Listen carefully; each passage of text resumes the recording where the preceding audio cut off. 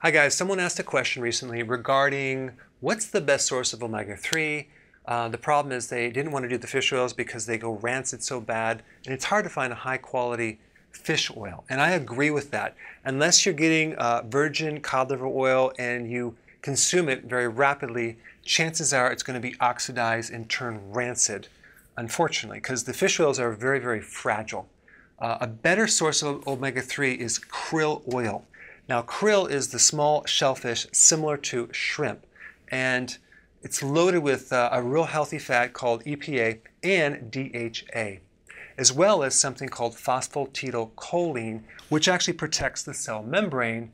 And you need a strong membrane around the cell to have cellular communication. You have sodium-potassium pump that generates energy from that membrane. And if there's any damage within the membrane, then you're going to have a problem with energy production. You might end up getting fluid backed up into the system. So that's very, very important. Also in absorbing certain elements or nutrients that go into the cell.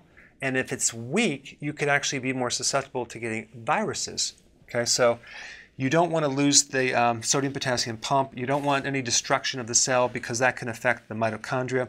Also, if there's damage to the cell membrane, you won't be able to synthesize amino acids and protein as well as you would.